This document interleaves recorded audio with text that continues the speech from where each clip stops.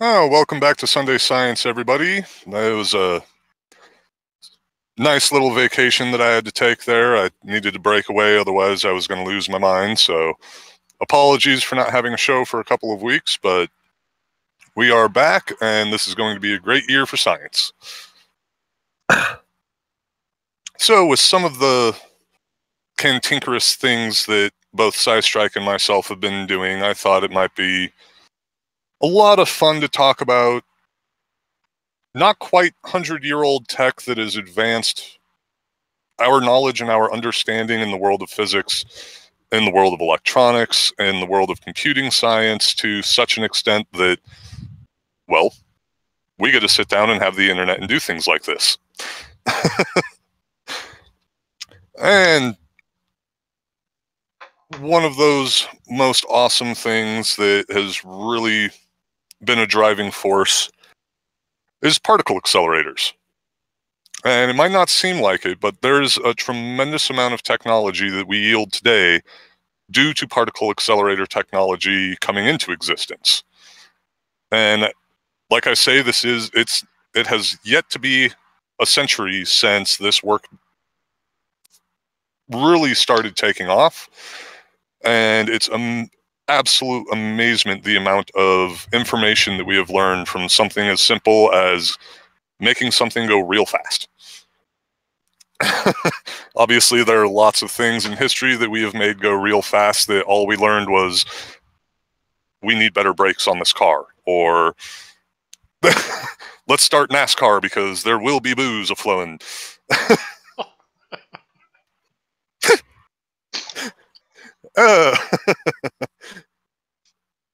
But anywho, back to the particle accelerators. So this, obviously, I'm not a particle physicist. This is a hobby of mine. This is not an area where I am an expert in any way, shape, or form. There's a very good chance that I may make mistakes in this field, but I find particle physics so exciting and so fun. It's just a wonderful sector of science, and so much information has been learned in such a small amount of time. It's the 20th and moving into the 21st century has just,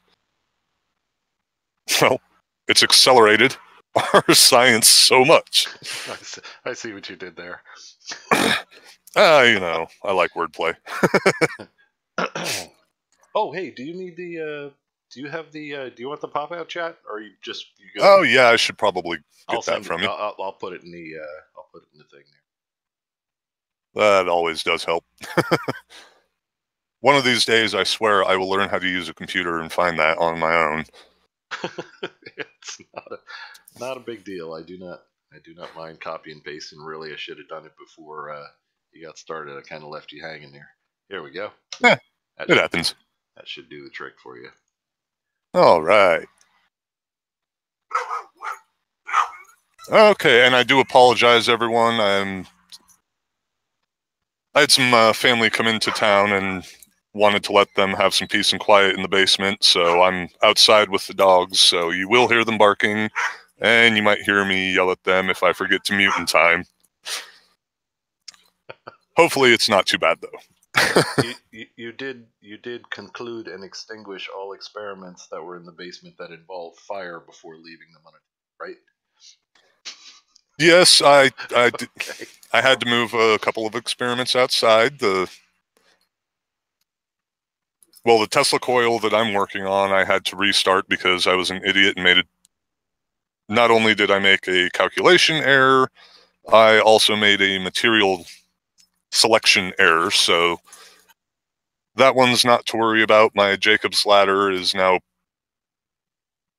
well, I'm building a nice little case for it so that it can be on display and get the transformer out of any indirect accidental contact from anything. So plus they kind of spoil the visual effect of the experiment / demonstration. It's good to hide the transformers. Well, yeah, you don't want that openly available for people to just see. You just want two copper wires with little bunny ears at the top and big electric arcs. Indeed. Oh, you got to remind me. I came by an extra TV flyback transformer. Little tiny thing, puts out a fine amount of voltage, anywhere from 30 to 40K. Nice. Got to talk after. You need this. I'm not using it. You need it. So. Very awesome. All righty. Sorry to interrupt. Carry on. No worries. Well, I mean, speaking of high voltages, that's basically exactly where accelerator technology started from. Was obviously there was math theory involved and a whole lot of other things that don't necessarily need to get into, but generating extremely high voltages was the beginning of particle accelerators.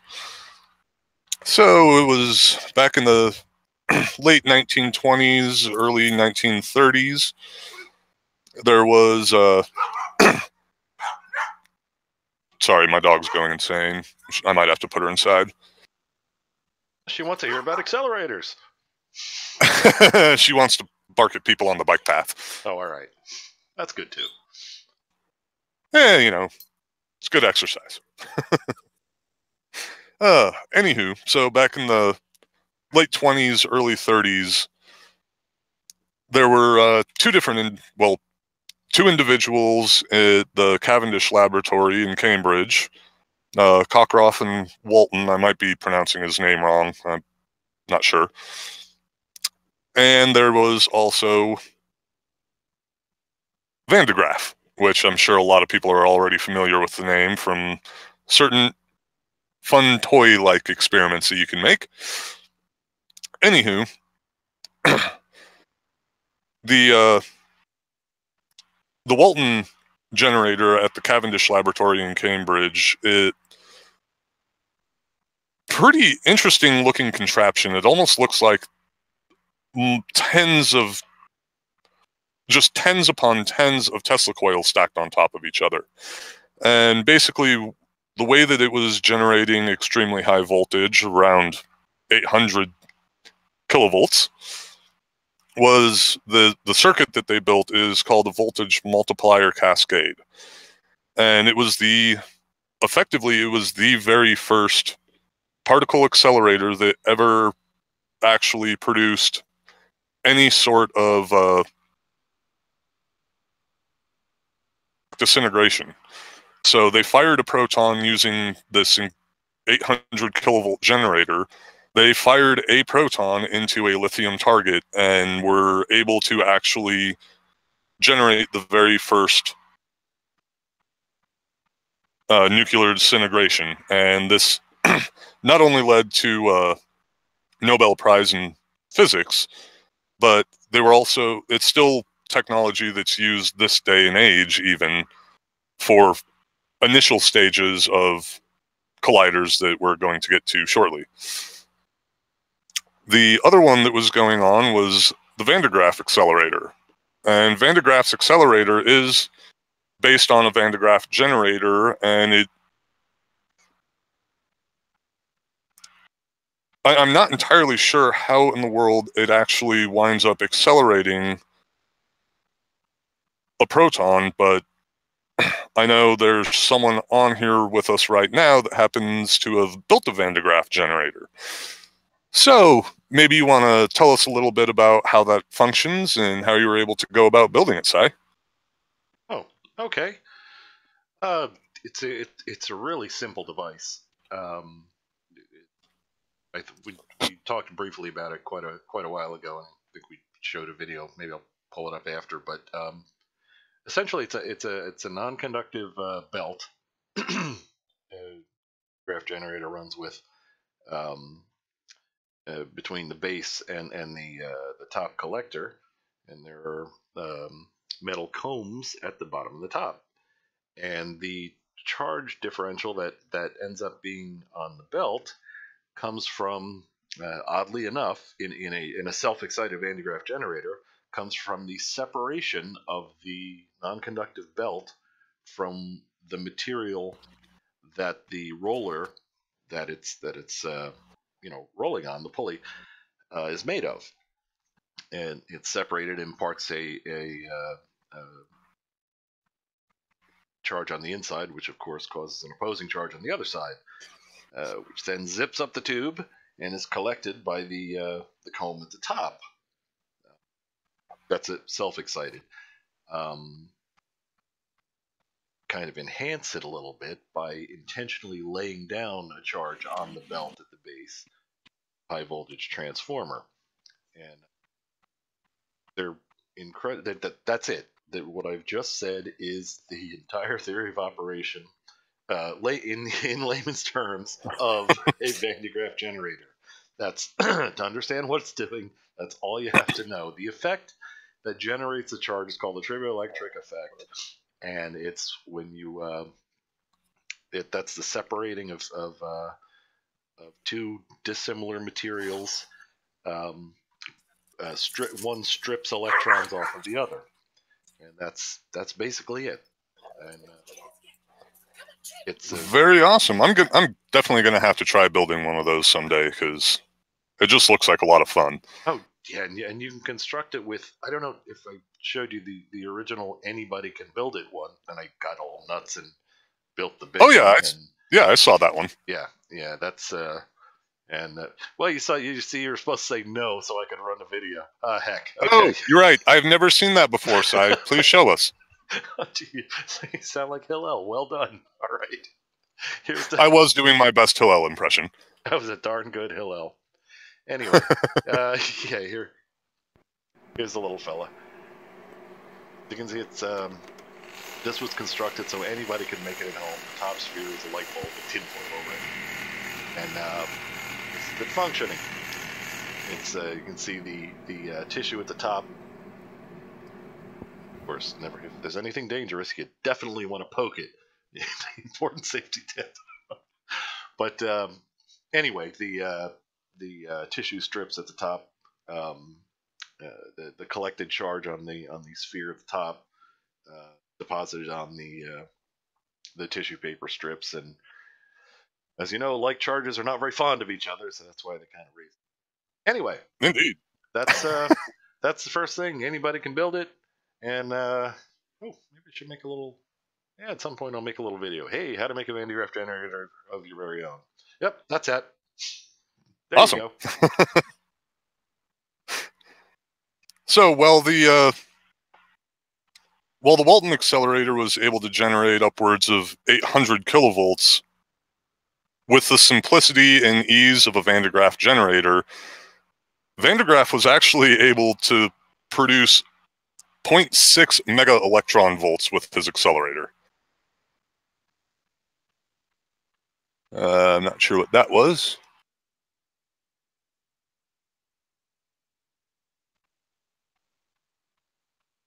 Hello. Whoop, sorry, but I was distracted by the public chat. My apologies. Was there a question there? No, my laptop did a weird little doot-de-loo, and it made me think I somehow got dropped from the chat from the Hangout. Nope, you're there.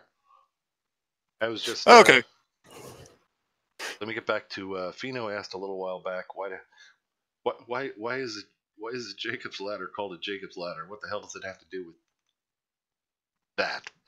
and I don't know the answer. I have absolutely no idea why a Jacob's ladder is called that. Indeed. I just know that they're a lot of fun, and if you're doing it with a microwave transformer like I did, they're incredibly dangerous. Keep your hands very far away. That's way too much current coming out of a microwave transformer. If you're using neon sign transformer, you're dealing with significantly less current and significantly higher voltages. I still wouldn't go anywhere near the darn thing, but if you do choose to make one out of a microwave transformer, just realize if you touch that arc or if you touch those wires, you will be sleeping with the fishes long before your body hits the ground. They're extraordinarily dangerous. I would have to agree. Anywho, so 0.6 megaelectron volts is an extremely high amount of energy, and it can accelerate a hydrogen ion.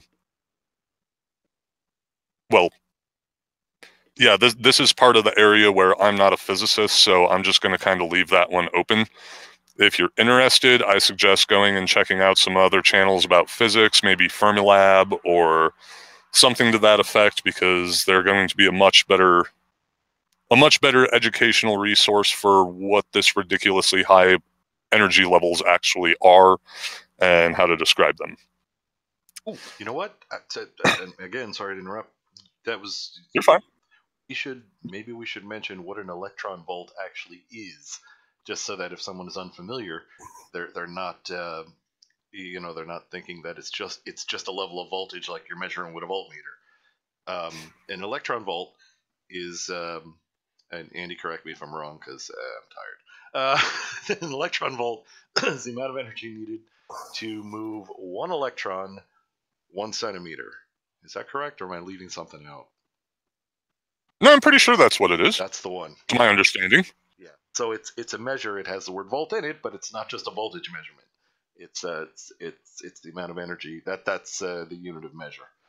And yeah, the levels Andy was just discussing are significantly higher than 1 electron volt. So there you go. Oh yeah, 600,000 electron volts is that's a tremendous amount of energy.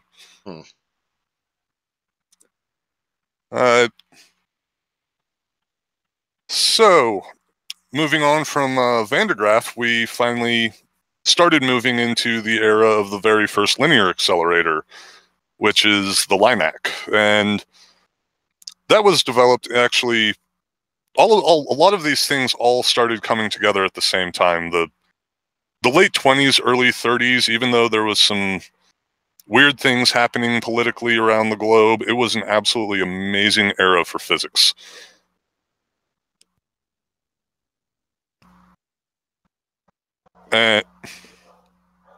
God, my dog's annoying sometimes. Anywho, so absolutely amazing era for physics. Obviously, if you're a fan of physics and you look into any of this, there was so much happening in the late 20s, early 30s. We barely even knew at the beginning of the 20th century that atoms were atoms. And by the 30s, we were learning how to accelerate a hydrogen ion, it's just a hydrogen atom stripped of its electron. And we were smashing it into lithium. And it's amazing. It's really amazing how quickly all of this progressed. And the first linear accelerator, it was ran on AC voltage as opposed to earlier things that were running on direct current. And the way that it worked, from what I understand, is it used a series of peaks and anti-peaks of voltage in order to charge a particle and actually accelerate it to these ridiculously high speeds. Again, I am just an enthusiast. I'm not a physicist, so I could be wrong in this, and I definitely don't understand the math at that level. I wish I did, but I don't. And linear accelerators are actually pretty darn cool because they're still in use today, and it's still one of the first stages that,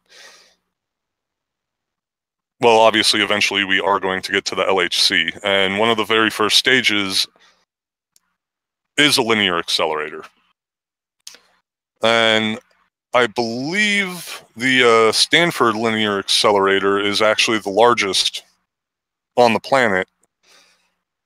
I can't remember exactly what it's capable of producing as far as power, but I want to say it's somewhere around 50 million electron volts. So you're dealing with energy levels that are, I mean, they're mind-blowing. It's hard to even fathom that amount of energy being produced. And it's all from this push a particle through a little piece, and then a little piece, and then a little piece, and with the right oscillation, you're able to accelerate a single proton to near the speed of light. It's I threw up a absolutely. I threw a picture up there so folks could follow what you were saying. Awesome. Yeah, I just have the live chat window open. Normally I'm on my PC, so I have both windows, but Oh, okay. Like I say, Colorado is going through a very unusually hot winter for the third year in a row, and sorry for everyone on the East Coast, it's like 65 degrees here. I'm sorry you guys are all freezing. I wouldn't mind having our snow back, though. I'm getting tired of this. Yeah, you do. I don't mind the snow. You want the cold? We'll get that to you right away. But yeah, you can't see because you're on you're not on the computer. It is a linear accelerator. It shows the basically it's the simplest form, just like you described, with that ion source and a bunch of conductors, which are basically tubes in the earliest versions. Each one uh, longer than the one before it, so that with a single frequency, it's accelerated as it passes through each longer tube as it changes polarity. So that's the picture that's up there now but it's a graphical representation of what Andy was just talking about. Excellent. I'm glad everyone can see what I'm talking about, because I know it's sometimes without imagery, it's a little tricky to grasp. Sometimes, yeah. Pictures help. We are a visually stimulated species. So after, well, and again, all of this, all around the exact same time. So, right before 1930, there was also the, inspired by actually the work of the linear accelerator, the first cyclotron was developed. Now, I'm not entirely sure when the first cyclotron was actually built, but it was a huge step forward in accelerating particles to near light speeds so that we could make the most awesome explosions in the world that are tiny. Just because something explodes doesn't mean it needs to be gigantic. It can be really, really small and learn a lot more from it. The cyclotron, I'm still learning how it is that cyclotrons actually function. They're tricky. I'm going to say that. Like I say, I'm not a physicist, so I'm learning as well as just talking about this stuff. But the basic diagram of a cyclotron is starts kind of in a D-shape spiral of accelerating a particle around a curve with the magnetic field. And by doing this, you are actually able to accelerate. Let's see, it looks like it was in 1931, able to accelerate a hydrogen ion to 80 kiloelectron volts. So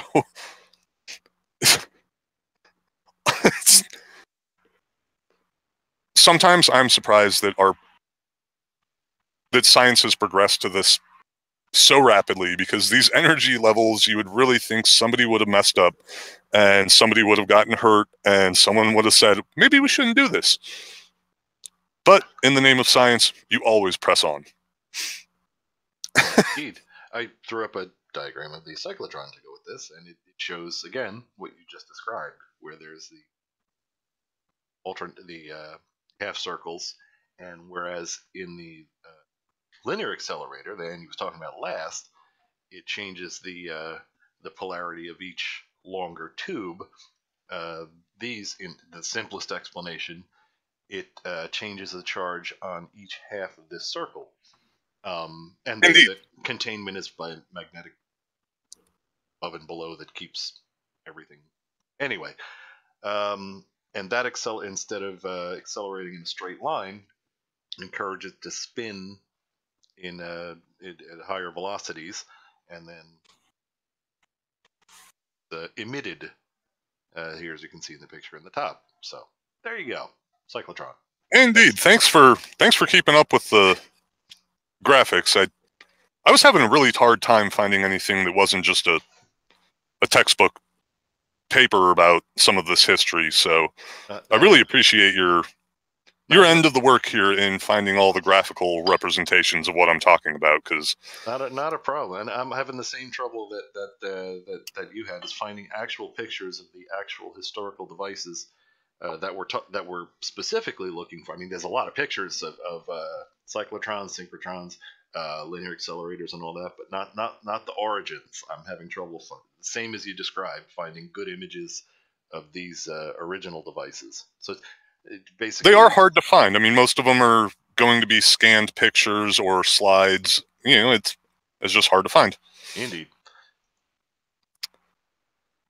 Anywho, so from the cyclotron, inevitably, again, right around the exact same time, right before 1930. I don't know what was going on in the late 1920s, but I kind of wish I could go back in time just to watch it, because it sounds like an amazing time to have been around. You know, aside from weird political stuff happening, it seems like a really great decade for physics. One of the other ones produced, again, right around the same time, or at least theorized around the same time. I don't believe it was built until much later, but in the late 20s, there was also the Betatron that was theorized could come into existence and actually be produced, but of course the manufacturing technology wasn't available yet, so it took a while, and I think there might have actually been a little bit of Manhattan Project help in producing it. And the Betatron actually, its initial development, it was actually for medical devices, so significantly better X-ray machines and things of that nature, as opposed to a particle accelerator, but its technology also wound up leading into things that were capable of assisting in particle accelerators coming into existence.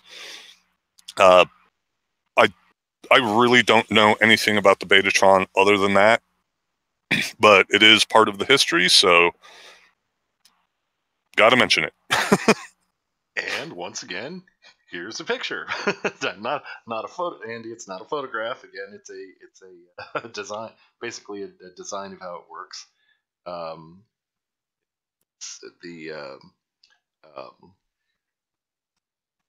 Essentially the particles are kept moving in a circular path and accelerated until they reach a sufficient speed. Whack a target, and results in the emission of X-rays and electrons and all sorts of fun stuff. So there's another picture for you. Back to you, Andy. Very awesome. I'm glad you're able to keep up with the pictures, because the technology all developed so fast, and it was just not in the digital age where we could pull out an iPhone and take a picture of something. But I'm really glad that these people did the work that they did. Otherwise, you wouldn't be able to pull out an iPhone or have a laptop or internet or, you know, go to the moon. So just because you're not able to take a picture of it at the time doesn't mean that the technology you're creating is not eventually going to come into existence. And I'm sure a lot of physicists have loved being able to see the theories they've constructed and actually being able to finally be carried out in tests. I can't imagine what it was like to sit down and win the Nobel Prize for the Higgs field so many years after having theorized it. I was actually just watching a Nova special about it, and all three of those physicists looked like they were going to cry. That had to have been such a monumentous occasion for them. It's awesome. And it's thanks to this kind of technology that they were able to get there. So after the cyclotron, I know it was built somewhere around World War II, and I swear I think there was some Manhattan Project science involved in it. I'm not 100% sure. I could be wrong, but moving forward from that, there was the microtron. And obviously, as we get faster and we get better and we're able to generate more energy, we're able to utilize that energy in better fashions. And with the microtron, we were able to, people were able to start actually generating energy levels upwards of, it's just insane to think about. And it's insane to think that it's nowhere near what we're producing now, but 25 mega electron volts. And this is, I mean, you are actually approaching the speed of light at this point in time. You're moving something with so much energy and such energies that you are approaching the speed of light, and certain equations, by certain individuals are actually starting to really take shape and look like they might have a lot more of a foothold than just theory. In case you're wondering, yes, I did put a microtron diagram up. Awesome. I figured you would. I'm funny like that. And then from there we move into things just start sounding weird at a certain point in time. You add too many machines together, and you have to incorporate the name of every single one of those machines, and somehow you get to the synchrocyclotron. That's a tongue twister for days. So the synchrocyclotron is a modified version of the classic cyclotron, and its primary purpose was, it was developed originally to overcome the relativistic limitations of the traditional cyclotron that had already been produced. Now, this is where we start stacking technology on top of technology, because you go to... I've never actually been to CERN. I hope maybe someday I'll be able to, but obviously as a tourist only. This is where we actually, started stacking the technologies one on top of the other, and energy levels were just unbelievably high at this point. It was unbelievable. 190 mega electron volts being produced. So let's not just push a hydrogen ion anymore. Let's start pushing deuterium. It's unbelievable. I'm sorry I'm sitting here giggling and chuckling and laughing about it, but these energy levels are so unbelievably high. I'm really surprised that there was never a cataclysmic event that made a laboratory disappear. I'm not suggesting artificial black hole or anything, but that is so much energy in one small little packet. It's unbelievable.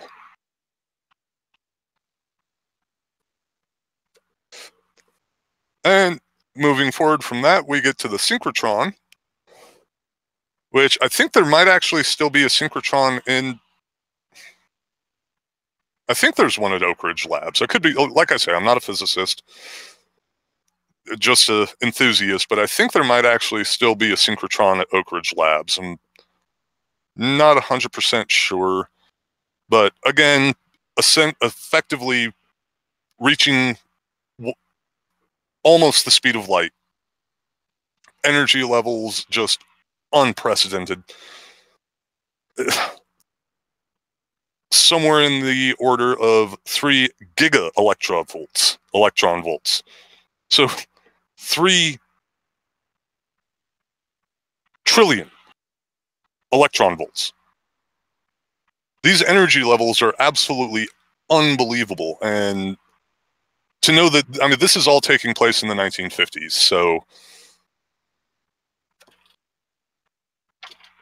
thanks to this technology, unfortunately, yes, there are nuclear weapons. That's kind of a bummer, but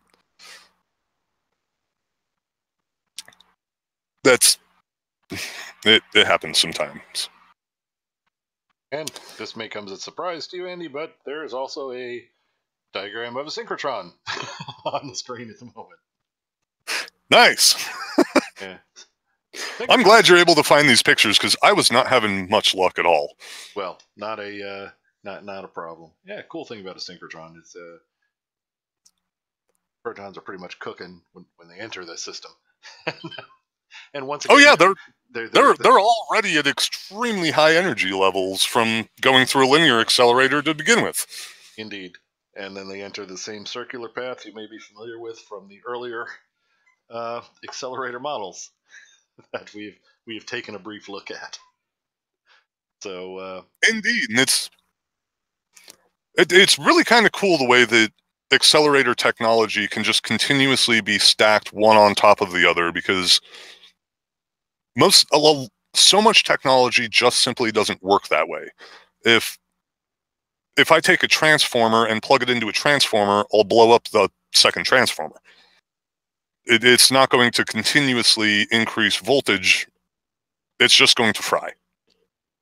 But you can sit down with these technologies, and the circuits that are involved with them are, I mean, I'll be real honest, they're beyond my understanding. But you can just somehow keep stacking and stacking and stacking all of these technologies on top of one another. And eventually that's actually what CERN, it's the entire accelerator complex is. It's not one particle accelerator. It's not like that. It's not like there's just some magic magnetically energized donut out there in Europe that somehow does this. It's accelerator after accelerator after accelerator, all charging these particles to, well, let's be real honest, some of the most insane energy levels you could imagine, pushing roughly 7 tera electron volts. That's just insane. Big.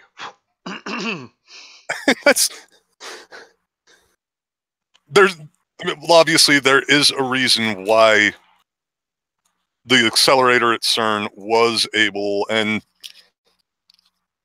something it's hard to think about with CERN. It's not an accelerator. It is a series of accelerators. It's not a detector. It's a series of detectors. So it's such a monumentous push for science, and yeah, I kind of wish us here in America would spend a little bit more money on science and a little less on being jerks, because at a whopping $10 billion, yeah, we could have built that thing overnight. And we should have. We've spent more on less. Yep. So the accelerator at CERN, it's wildly complex. Hopefully SciStrike's going to be able to pull up a picture, because you're dealing with a, oh my gosh, linear accelerator. Oh my god, there's so much happening. It's still have a synchrotron. You have a superproton synchrotron. You have the actual LHC. You have an isotope separator. It's the entire complex has got to be one of the coolest underground facilities I could ever imagine going to. And I'm sure a lot of people have seen pictures of the actual the CMS is the main detector that most people see. It's enormous. But there's also the Atlas, there's Alice, it's the entire complex is just phenomenal, and the work that they've been able to do at CERN it's mind-blowing. And to finally have an actual understanding of why mass exists. You know, if particles didn't have mass, if that wasn't there, we wouldn't exist. And it's this weird, tiny little fundamental thing that to think our world wouldn't be here, we wouldn't be here, everything would just be floating through the cosmos at the speed of light, essentially, if nothing had mass. So getting to this point in less than 100 years of, we think there might be these things called atoms, to, holy crap, we can smash a proton into a proton at almost the speed of light, and from the decay product of that explosion, we now know why there's mass. It's unbelievable. It doesn't seem like a lot happens in physics regularly. You know, there's a lot of discoveries in medicine regularly. There's a lot of discoveries in manufacturing technologies regularly. Physics seems like it moves really slow, but in the long haul, less than 100 years, is there this thing called an atom to, here's the standard model, this is what matter is. This is why matter is. It is probably the fastest moving science. I mean, if you could imagine, go back to, 2500 BC and go to Egypt, and yes, there's medical science available that archaeologically we've been able to see, hey, you can fuse broken bones, you can fix a person, you have this amazing medical advancements taking place. Not much has changed. If I break my arm, I'm going to go to the doctor, and almost an identical procedure as to 4,500 years ago. But in the world of particle physics, in the world of accelerator technology, in the era of accelerator technology, we have gone from there's an idea that might be to it's real. It's in front of us. It is testable. It is repeatable. It is absolutely amazing how fast the world of physics is moving right now.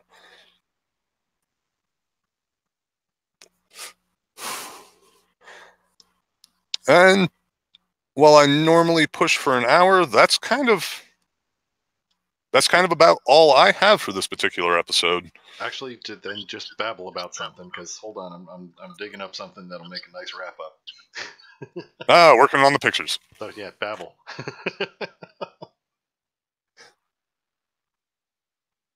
All right, so continuing the babble. And it sometimes it's actually difficult to sit down and quantify how it is that we've moved so far so quickly. It's an absolutely wonderful day and age to exist. Our technology is advancing almost at a scary rate. Sometimes it is a little bit scary, but the science behind it and the technological advancements within the scientific community they've come so far, so fast. Sitting down and looking at something in a microscope in, well, let's say 1918, it would be hard to fathom back then that in only a couple decades, someone would figure out how to make a scanning electron microscope. And they would be able to employ that in the field and utilize, well, not really in the field, but in the lab. And we can build it. We can push the boundaries of science so far at this point in time. I can understand why there are certain groups of individuals that don't think it's real because, sucks to be them. They think that way, but we are advancing at such a rapid rate. Even the most basic of things, the phone in your camera, the camera in your phone, phone on your camera, same thing at this point in time, I guess. When the very first time that I ever saw a cell phone, there was no way that you could put a phone into it or a camera into it. camera was all film-based. Everything was still chemically driven, and then it went digital. Now all of a sudden the cameras are getting smaller, and they're smaller, and they're smaller, and we can accelerate them with projects like the New Horizon, and we can shoot tiny cameras on these ultra lightweight craft faster than anything that's ever been man-made before through our solar system. And in a matter of years, get our first up-close pictures of Pluto.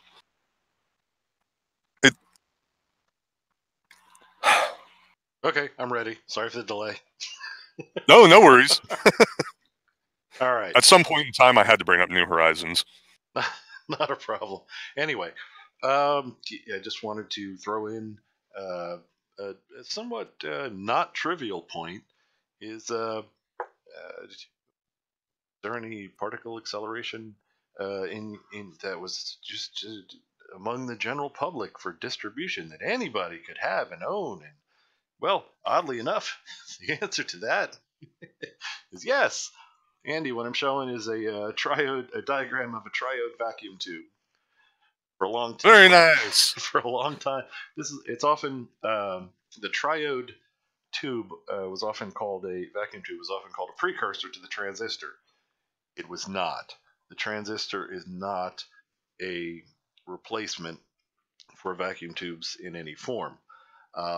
They're much lower power consumption, much less wasteful, generate a lot less heat. But with vacuum tubes, you were essentially making a moving stream of electrons dance as you wanted it to produce the desired effect. What you're seeing now is a diagram of what's called a triode, called that because there are a grand total of 3 electrodes involved.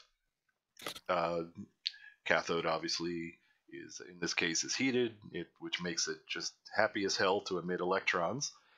A plate has an extreme positive charge, which kind of accelerates them in that direction. And you have a control grid in between where you can put in any signal you want and have it amplified.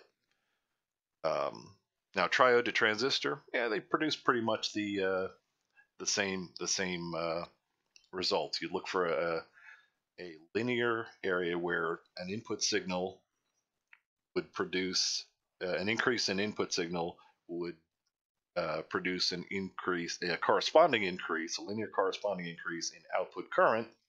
And in that respect, okay, transistor, triode, same sort of thing, do the same sort of thing. However, there were tetrodes, pentodes, there were vacuum tubes with a vast number of control grids and surfaces on the inside, to where again it's irrelevant now because the average television, for example, may be a surprisingly small number of discrete components because one of them is some sort of monolithic semiconductor block. But prior to that, a transistorized television require a ridiculously high number of discrete components, whereas its predecessor would have 12 vacuum tubes, and that's it. And of course a picture tube. So these were the particle accelerators for the masses. Indeed, and you don't even have to be Iron Man to have one. No, you do not. And honestly, they are a lot of fun to experiment with. Vacuum tubes in general are they're so much fun to just tinker with. Absolutely. And the difference between that kind of experimentation and the transistor or integrated circuit experimenting I do, you get a little bit more joy out of the the vacuum tube experiments, because when you turn it on, it makes a nice warm orange glow to indicate Indeed. all is good. So anyway, I just wanted to, since you were doing accelerators, I just wanted to bring up the accelerator of the masses. That No, I'm glad you did. That's awesome. Indeed. All right. Well, yeah, that's it for me for my hijacking your show. Sorry. No, you weren't hijacking my show. It's a collaborative thing. Indeed. So, for anyone interested in more information on accelerators, there's obviously a plethora of information on the internet. It's not hard to look up. Like I say, normally I do the show from my PC and I'm able to share a lot more sitting outside on a laptop right now, so just not able to provide as much as I normally can, but check out CERN's website, check out acceleratorsforsociety.org. There's such a wealth of information there. You don't have to be a physicist to learn about particle accelerators and all of the amazing things that physicists have been able to accomplish with this technology, how it's helped shape the world that we live in today. It's just fun stuff to learn. Agreed. And I should mention your show this week has inspired me to reattempt one of what I had done for a science fair project. It got some frowns from some of the instructors in the way back, but this has it inspired me to pick up that project again, see if I can build it again and get it to work, which was build your own X-ray machine. Oh, that would be a fun one.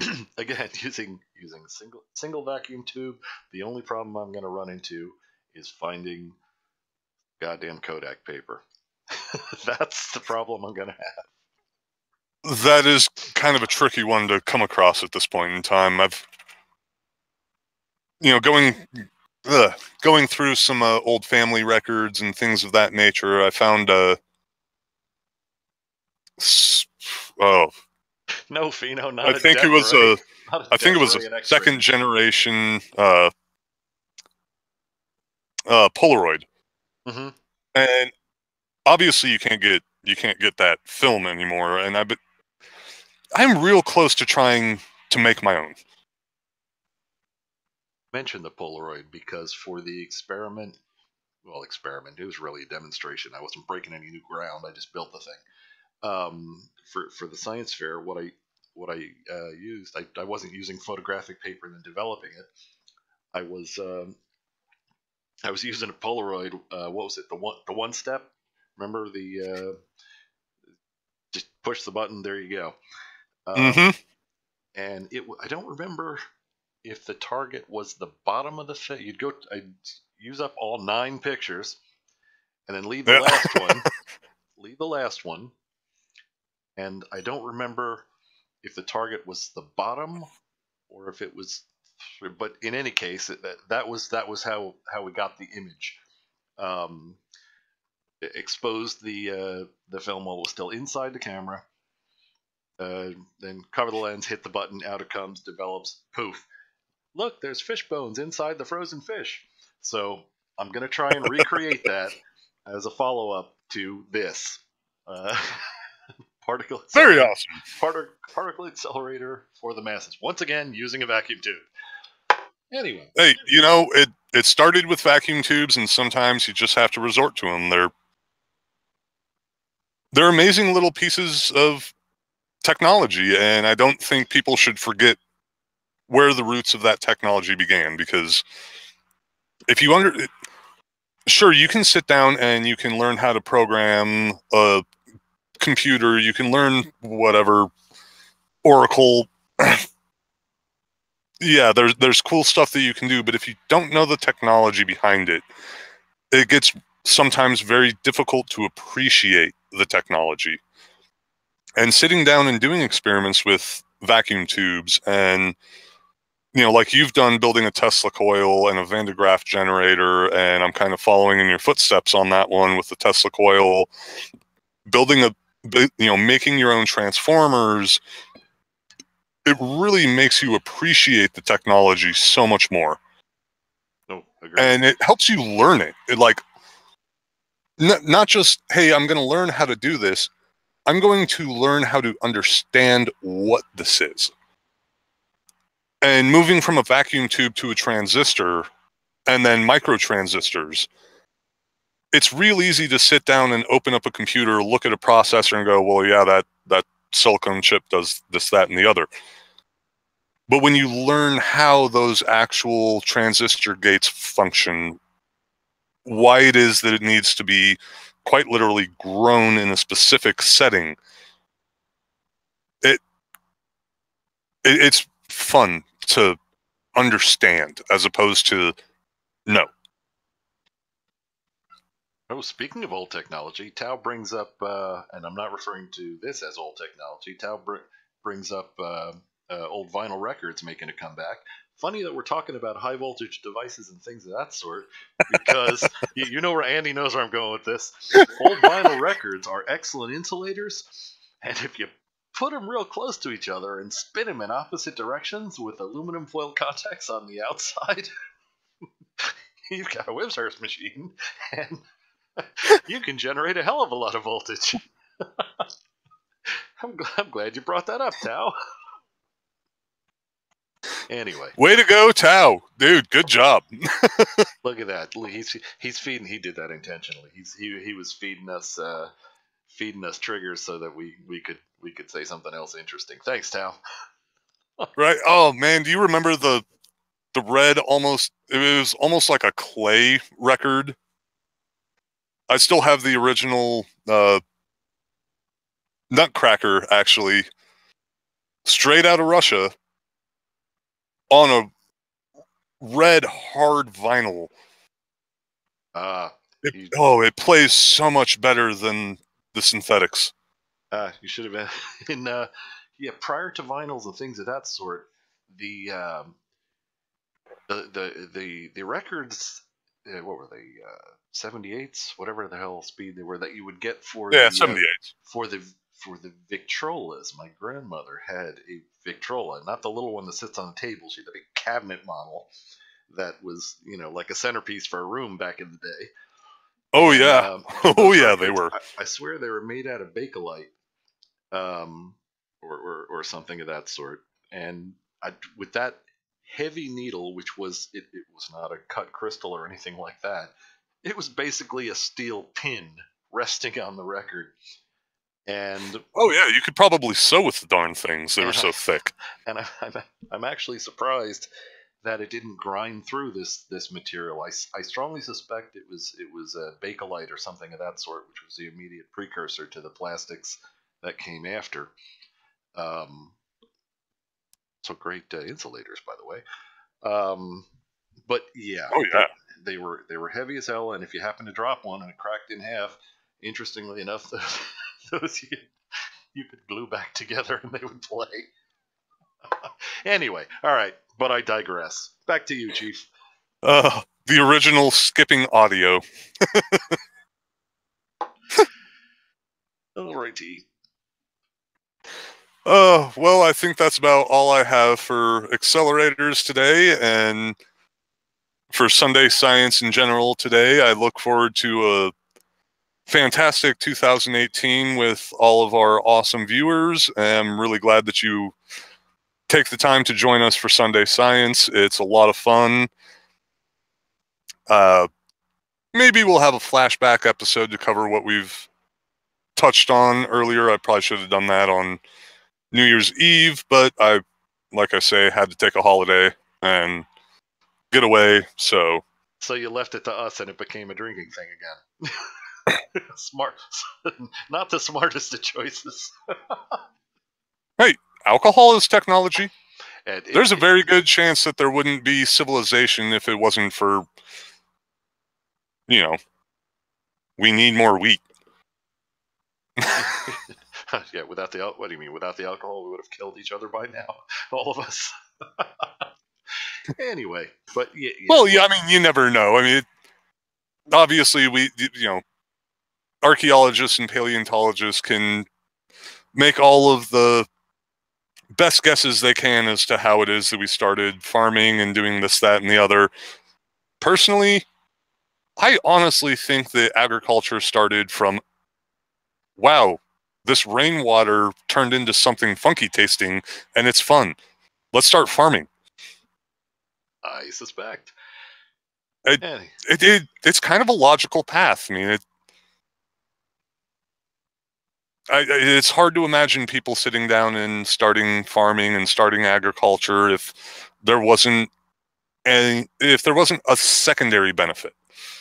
But maybe that's a Sunday Science episode all on its own. So the science of alcohol. Oh my! Oh, this is an idea. This is an idea indeed, young fella. I like it. well, I do make my own wine, so it could be a very fun one.